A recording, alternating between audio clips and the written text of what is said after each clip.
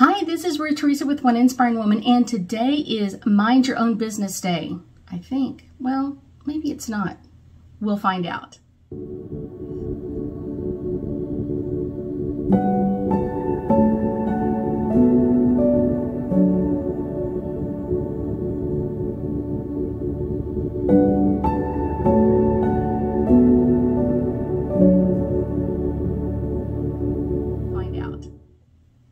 Well, today is not considered Mind Your Own Business Day, but it's a really important thing to think about today because April 1st is National 1 Cent Day. And my favorite penny, I've always been kind of looking out for this one. I've never found one yet, but I will maybe. I will someday. I definitely will someday.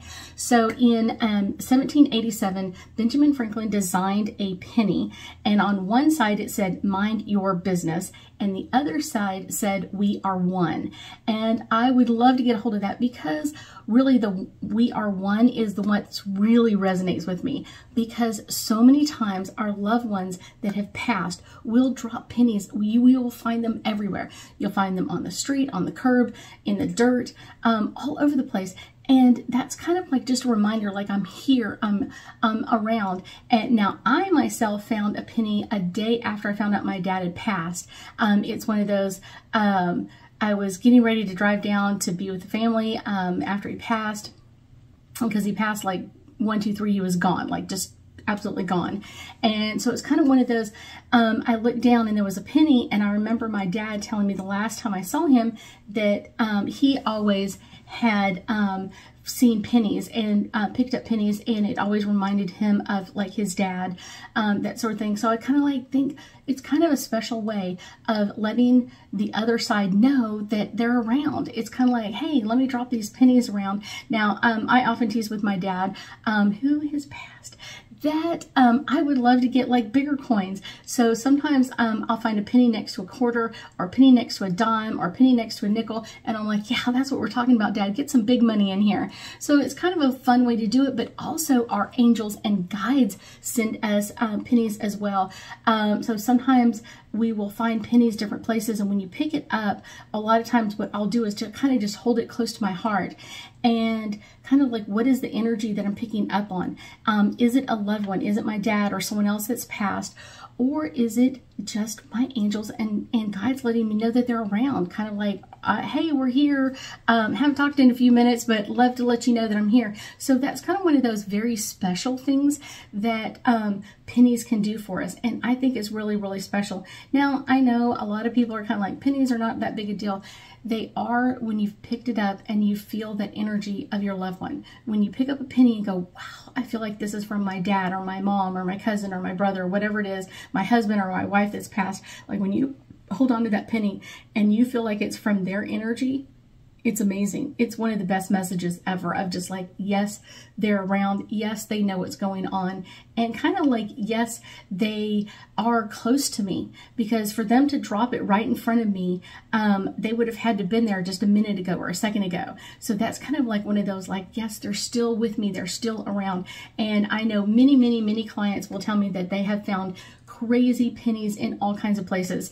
I think that's kind of one of the special parts, is like to find them. So if you have found a penny in a very special area, and you know that it's from like a past loved one or your angels and guides, like where is the craziest place you have ever found one? I have found pennies kind of crazy places, kind of like, really? I have found them on the curb. I have found them in front of my house. I have found pennies almost anytime I won't say like not every time, but like 2 or 3 times a week, I will find a penny from an angel and guide.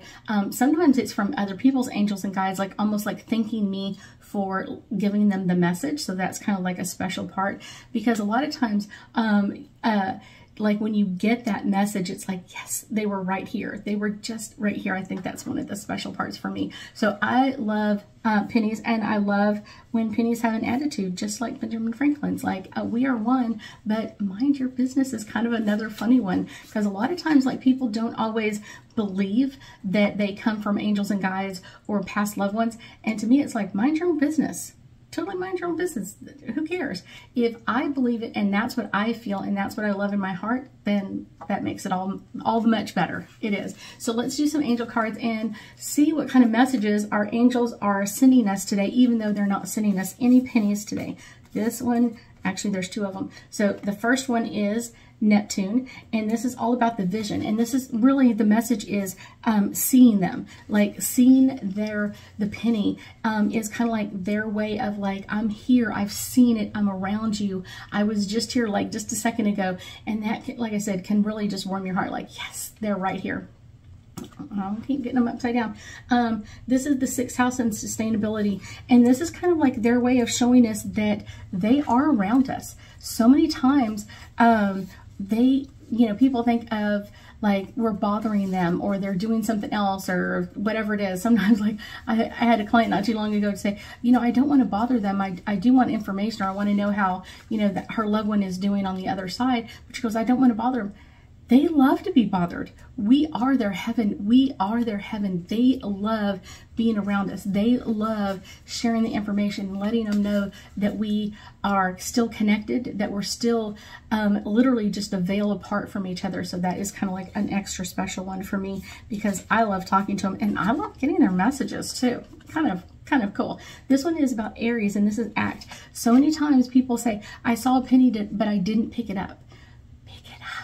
Pick it up and literally put it in your hand, your dominant hand, whichever one that is, and place it near your heart, and just kind of like, whose energy do I feel? Whose energy do I feel in all of this? Whose energy is coming off of that? And sometimes my angels and guides, because I'm kind of good at this, but you could get good at this as well, is kind of like they'll leave me a message in that penny. So I love it. I have literally a container of pennies. I love it.